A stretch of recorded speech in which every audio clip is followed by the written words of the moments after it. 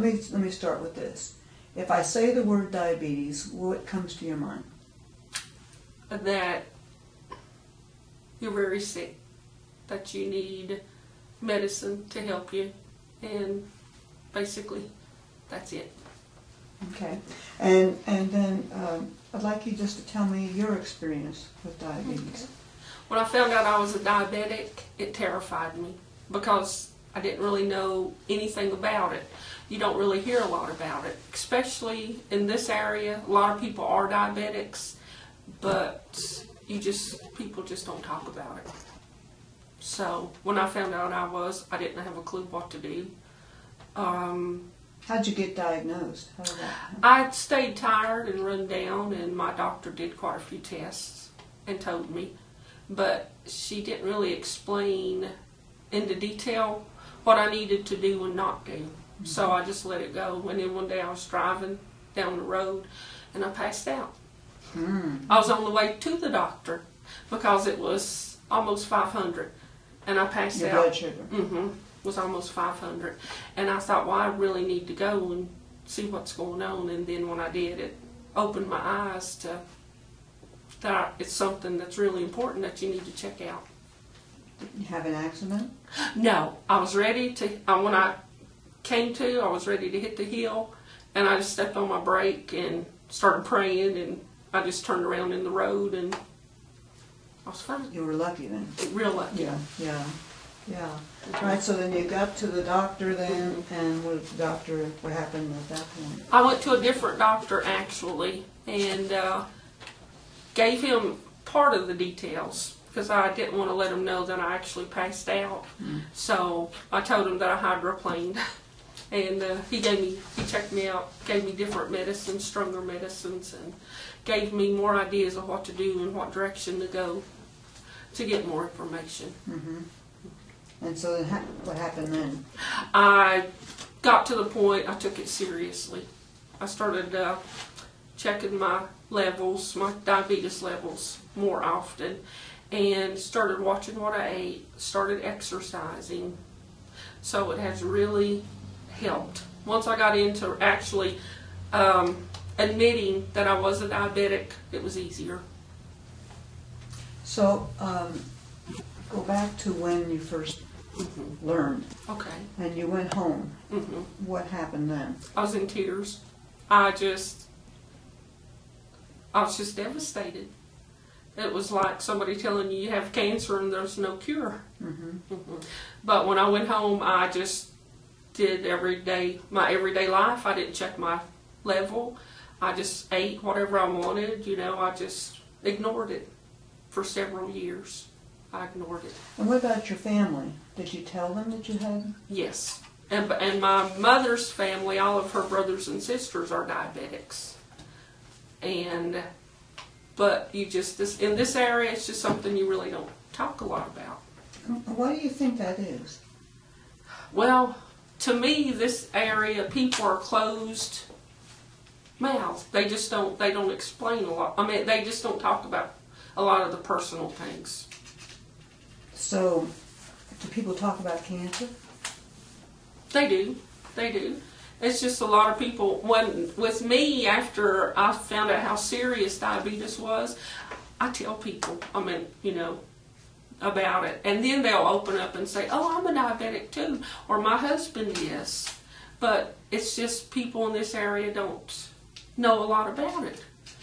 And they just really don't know how to get help. Yeah. And in this area, the culture is Southern food. Fried potatoes, cornbread, all the things you're not supposed to eat. That's what people in this area grew up on. Okay. Well, and so do you think that there's any risks, or what do you think is causing the disease? I don't know. Just the lifestyle of people in this area. We're more of a laid-back type of people. You don't have to be in a rush all the time. And we enjoy food. We enjoy what we eat. We enjoy life. And we enjoy religion, church, and when you go, there's always food. So When two or three are gathered together, exactly, yes, exactly, exactly. Yes. When you use the word laid back, Mhm. how would you describe that? You're not in a rush all the time. I mean, when you get up, you expect a big breakfast. At lunch, you expect a good meal for lunch. Well, for me, food was my main thoughts. So, I mean, you're not in a rush in this area. Mm-hmm. So, if you go somewhere, somebody's always offering you food, a cake or pie, homemade cake. So, Now I'm supposing that's still happening. yes, yes. That But hasn't now, changed, right? that's So- right. right, Now so I'm learning. what's changed for you? I still eat what I want, but in moderation. If I want a piece of cake, I only eat like maybe 2 or 3 bites. And then I'll walk more. I'll try to exercise more. But I've learned to cut back on the fried food, the comfort foods. Mm-hmm. But yeah. So do you have a regular exercise activity pattern? Or? I do a lot of walking. I do a lot of upper exercises. You know, I keep weights. Mm-hmm. Like if I watch TV or something, I keep the weights there so I can use those while I'm watching TV. I'll get out. I have animals, so I'll get out, walk around. Walkie dogs? Yes. I do more Or do activity. they walk you? That's both. Yes. Yeah. And do you do it by yourself, or you have someone who does it with you? No, well, most of the time I do it by myself, but I have gotten some friends and we've started walking together just as a routine to get out, because a lot of my friends are diabetics too. Mm-hmm. So where do you walk at? In Honecker, there's a football field. You can walk around that football field. It's open to the public. Mm-hmm. Where I live, it's very secluded, so you can just get out and walk. You just have to worry about the bears or the coyotes, but Well, that is a concern. really good. But, yeah. And so how often do you meet these friends and then walk around them? A couple times a week. So it just depends on their schedules, my schedule. Mm-hmm. So, but we just enjoy it. It gives you time to socialize. Exactly. And have Yes. a little fun conversation. Yes. Now, y'all don't go out for a snack afterwards. No. No. That's before. Okay. No, just kidding. Okay. Do you get support from people in your family? Yes, I do now. After I started taking it serious myself, I get more support. I have one sister, and she's my moral support. Mm-hmm.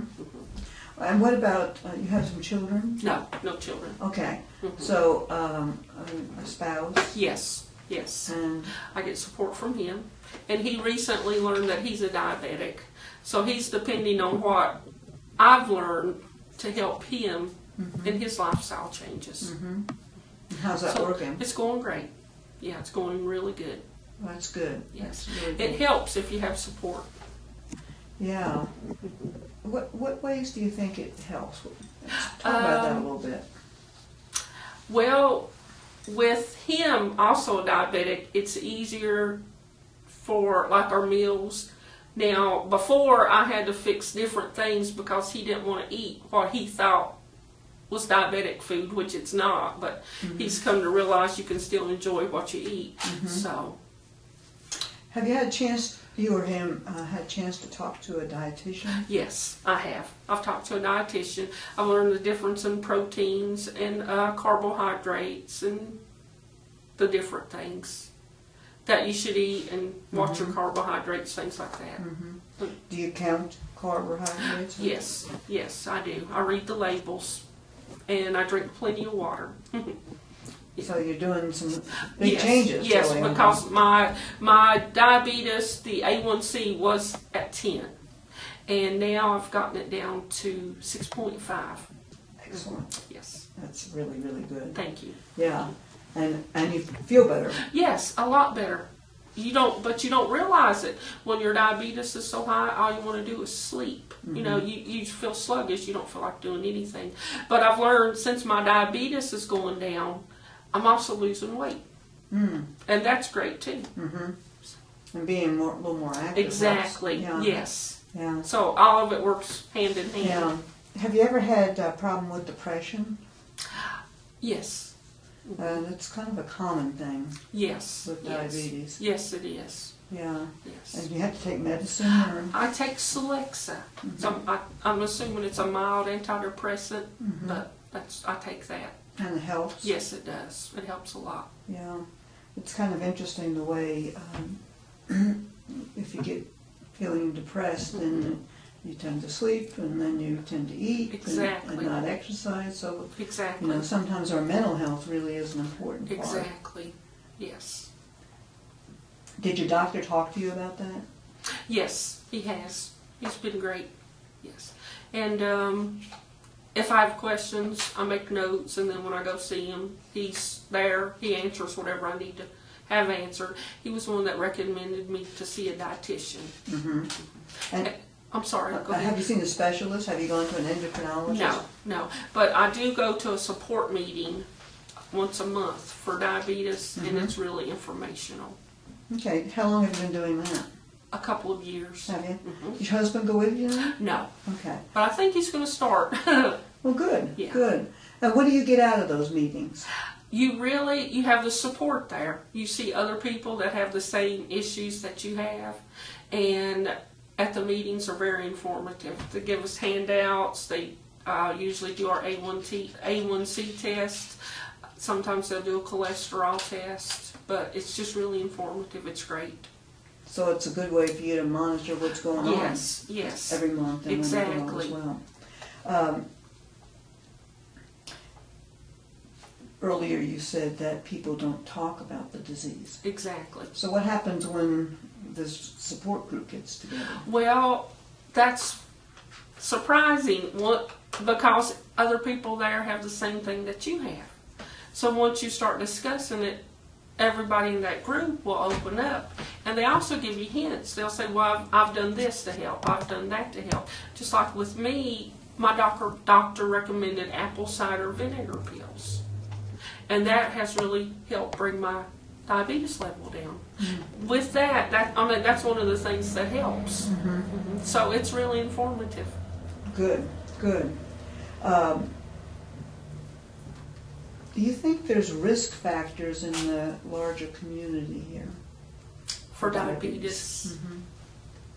Well, yes, to a point.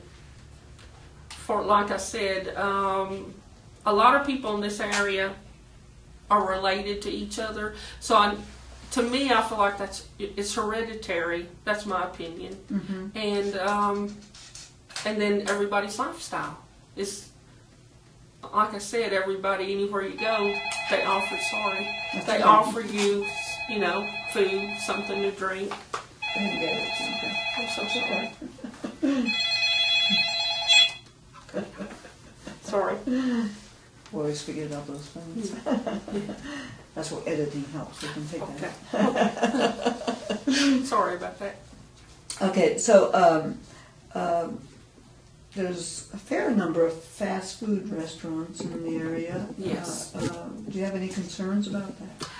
Well, yes, because it's too easy to go in and get something that's full of calories. Now, they are making it healthier, different varieties on the menus, so that helps. Before I go in and order a Big Mac, a large order of fries, a Coke, now I go in and get a salad, a Diet Coke, or water. So it makes a big difference when that availability's there.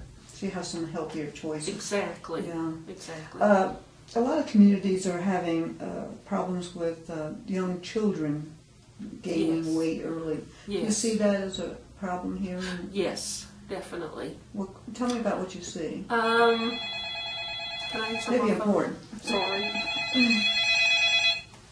Hello? Hi, honey.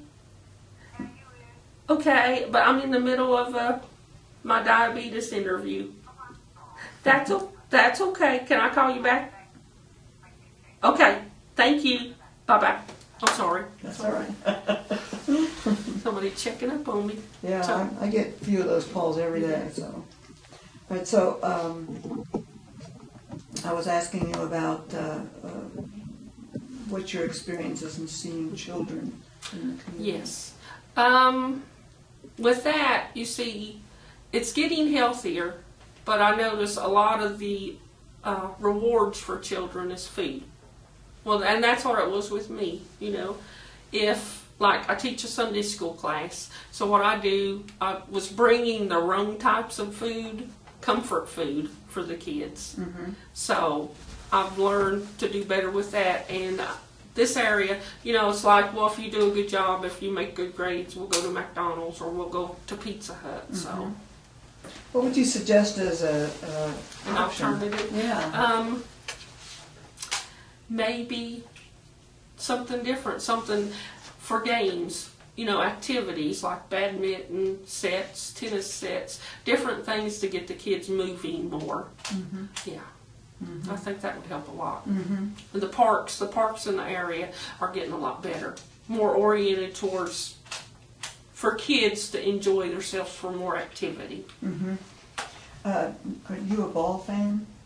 No. Okay. I know a lot of communities have highly competitive. Yeah. I didn't know if you participated No. in any of that or not. No. Do you think that there are things in the community that cause diabetes? Or risk factors? Probably risk factors. I know, like in a lot of communities in this area, there's no public places, no parks for people to actually get out and walk. You know, no sidewalks. Like here in town, there's sidewalks, but a lot of areas, you know, there's just no place for older people Mm-hmm. to get out and walk or ride bicycles, things like that. So we do need more things in the area for the older people to do. Do you think there's things that schools or workplaces might be able to do to prevent diabetes? To help, yes. I worked at AT&T, and we actually have a gym there with the just the different things you can go in, like on your lunch hour. You can go in early. You can stay late, you know, when you're not working, and actually use the gym. Mm-hmm. They have a treadmill. They have the stair stepper. And do you see many employees doing that? Yes, definitely. Yes, so it is a big benefit. And does the bosses, they kind of encourage that? Or They actually, yes, and they use it a lot. We have a lot of young, the bosses are, you know, a younger generation, Mm-hmm. and a lot of them take advantage of it. Mm-hmm. You ever have any classes? You still work for AT&T? No, on my back, Oh, okay. yes. Right. Well, when you did work there, were there classes about how to prevent disease or how to take care of disease? No. Just Exactly. Okay. Yes. Okay. Do you have any ideas about things schools might do? Well, I think they need to get the physical education definitely back into a main concept for the classes, because a lot of them are more on the mental, for, you know, the tests they have to take and all that. So I think when we were growing up, we had recess, we had a lot of different things that the kids don't do now. When you were growing up, did you take your own lunch to school? Yeah, no. Well, I actually was close enough to school to go home, so I ate lunch at home. Okay. Yeah. Not as many children do that anymore. No. And you belong to a church? Yes. And maybe some other Yes, groups? I'm actually in a senior citizens group also. Are you? Mm-hmm.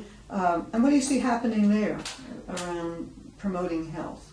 At the senior citizens, not really a whole lot. It's an older group of people.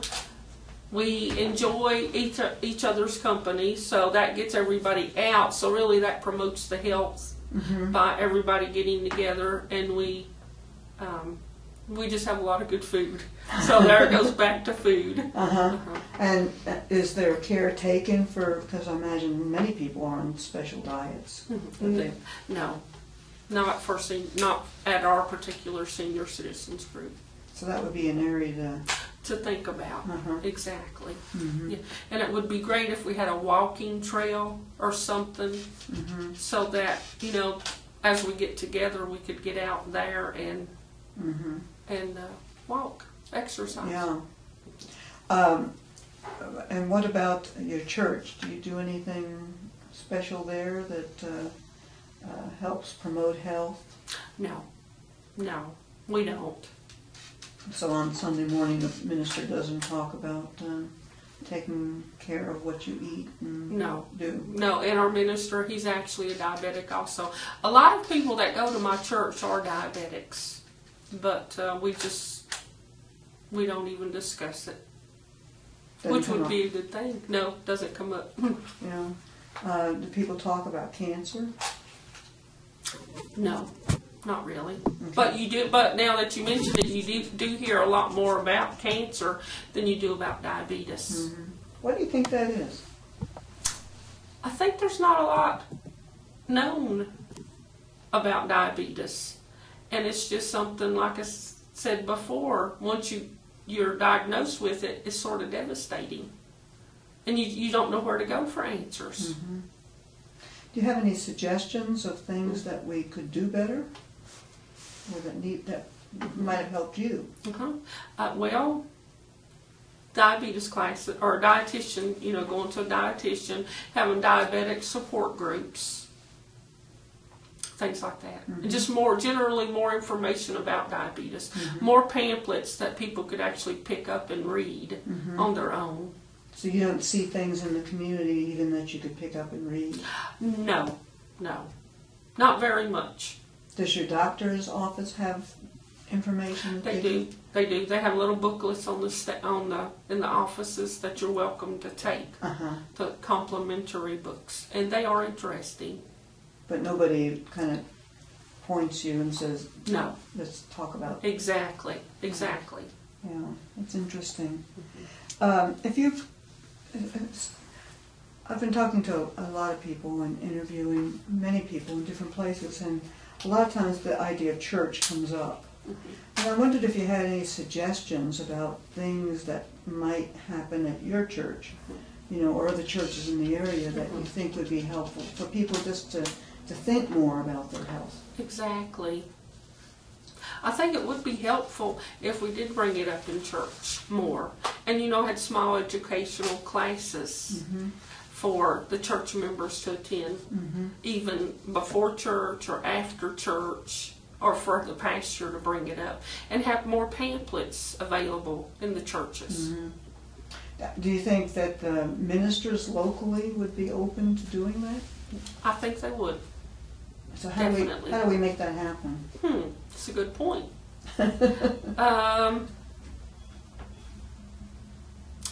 Well, maybe mention it more to the doctors. Let them have pamphlets available to take to the people to take to their own churches. And word of mouth is a lot. Well, word of mouth is so important. Yes, it is. What happens in this community? Do you depend on word of mouth more than the news? Exactly. Yes, if someone gets hurt or a death or sickness, people just call each other, and then that person will call somebody else. It just snowballs. So to get help to the people, and I think that would help if we had more information available for the diabetes.